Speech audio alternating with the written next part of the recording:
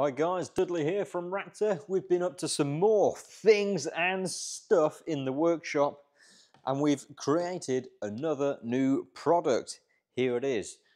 Some of you may be aware that we offer an active exhaust valve installation to your current car's exhaust. Well, we've come up with a kit for the Jaguar XFR. A pre-fabricated active exhaust valve kit, left hand and right hand, and basically this is designed to clamp into your original exhaust. It does involve cutting the exhaust just before the rear silencers, but in the kit does come a special cutting tool. Obviously we've got the exhaust section with the valves attached, heavy duty, high quality stainless steel exhaust clamps. We've got the control box, the wiring, a fuse link that will go into your original fuse box in the boot or trunk if you're in America land. Comes with a remote to activate the valves and a spare remote as well. So this allows you to install this at home, and these will be available globally. If you want one, just jump on the website www.wraptorcustoms.com/shop, or you can get it from our parts outlet, which is www.wraptordesign.com. There will be a full installation video coming soon on YouTube, so do check that one out. For now, let's have a little look under this XFR and I'll show you whereabouts they go.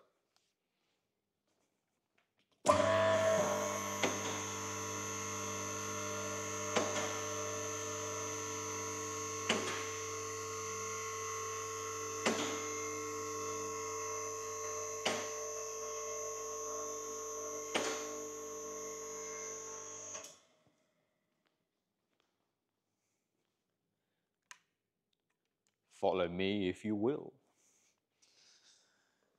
So you may or may not recognize underneath a Jaguar XFR, but this is what it looks like. And this kit is designed to work with the standard rear silencers. If you have aftermarket ones like these ones to make it louder and sportier, it may not fit. There's a chance it still will, or it might with a little bit of modification. But like I say, these are designed to fit the standard one on the Jaguar XFR. I believe it will fit the 5-litre non-supercharged Jaguar XF as well, as they have the same rear exhaust. So where they mount to basically is this S-bend here, and they mount pretty much there like that, if that makes sense.